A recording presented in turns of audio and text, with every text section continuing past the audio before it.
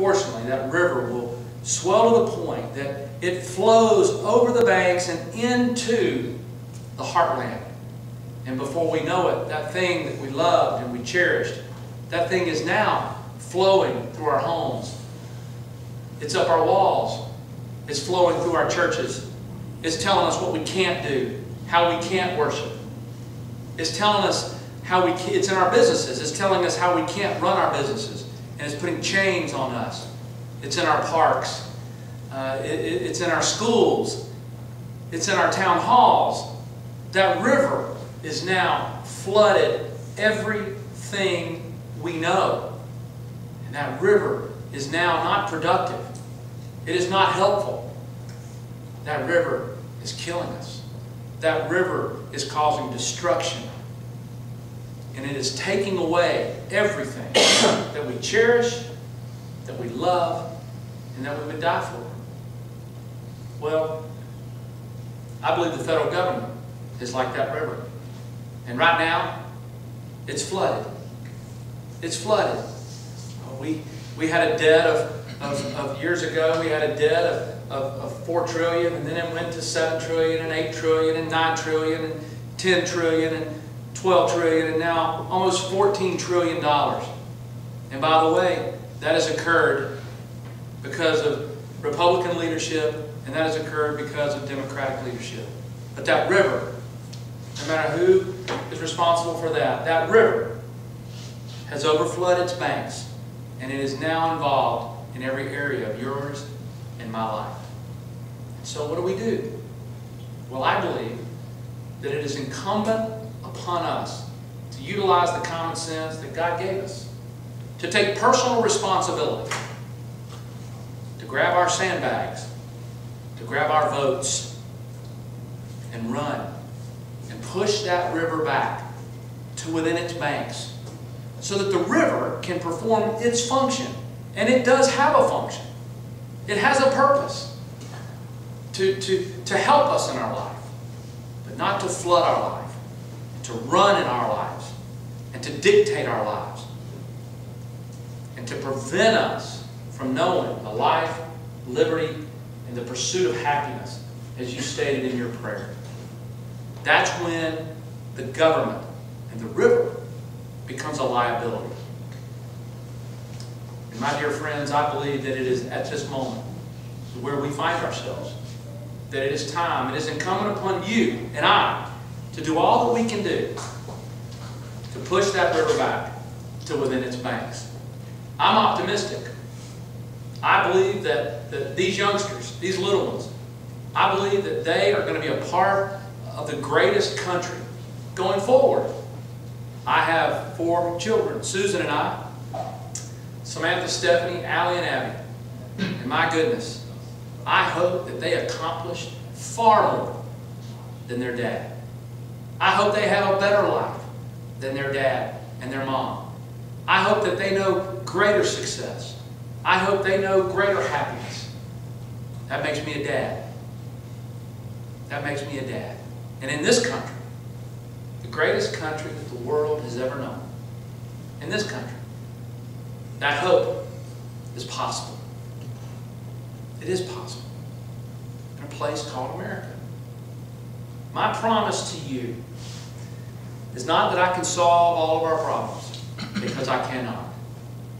Not that I will tell you what you want to hear, because I won't all the time. But my promise to you is this: I will listen.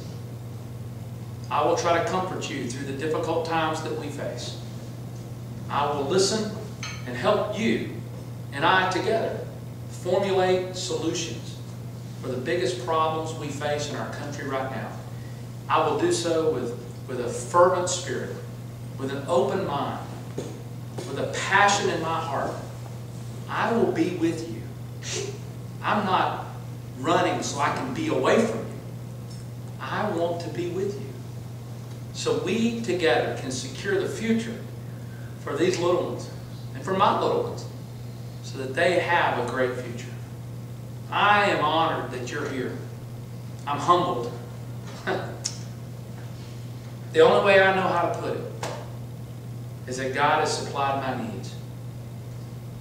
He has put people in my life that I never do. He's met my needs. He's opened the doors when we needed the doors open.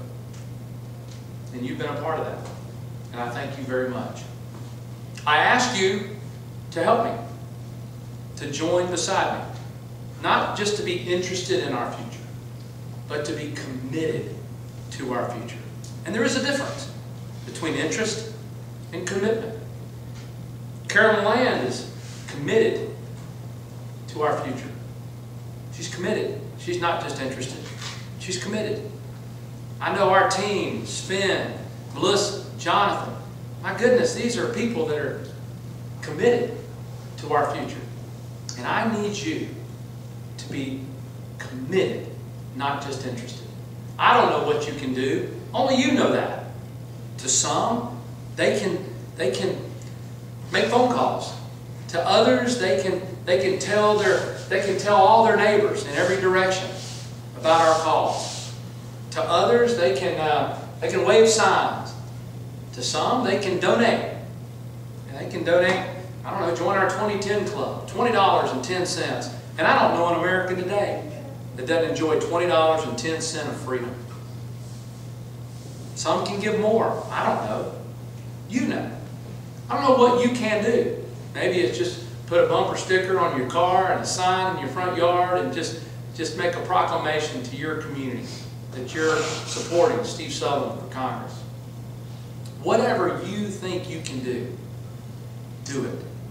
Be a part of the committed, not just those that are interested. Be a part of the committed. Thank you for being here today. This has been a real special treat of mine to come and have a little quiet hour or two to have one-on-one visits. And I grew up in a place and in a family where we called that fellowship. Fellowship.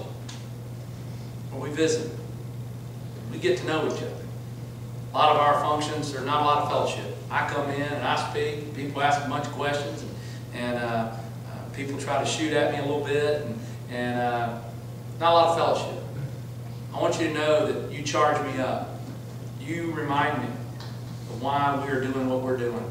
I needed this fellowship this afternoon. You have, you've encouraged me, and I thank you. And I needed to hear the finest of our youth pray and lead us in the Pledge of Allegiance and say that, you know what? There's a standard here. A standard, reverence and respect. We acknowledge God. We acknowledge our country. We acknowledge our flag that men and women have died to defend. There's a standard here. And I promise you in closing that I recognize the standard.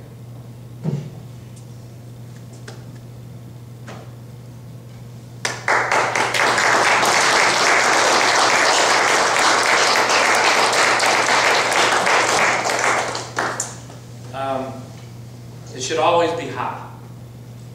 It should always be a challenge to meet it. And I promise you I will do everything within my power to meet your standard. Thank you.